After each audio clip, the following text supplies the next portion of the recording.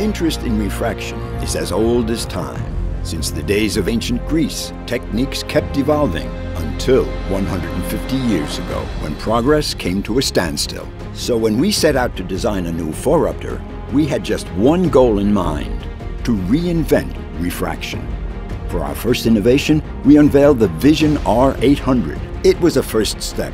Until then, at best, phoropters could measure to an accuracy of 0.25. We brought that down to 0.01.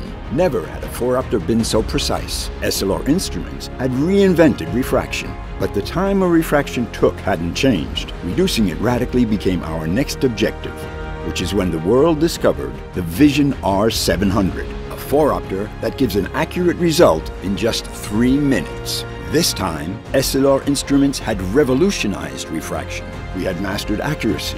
We had conquered speed. What more could we do?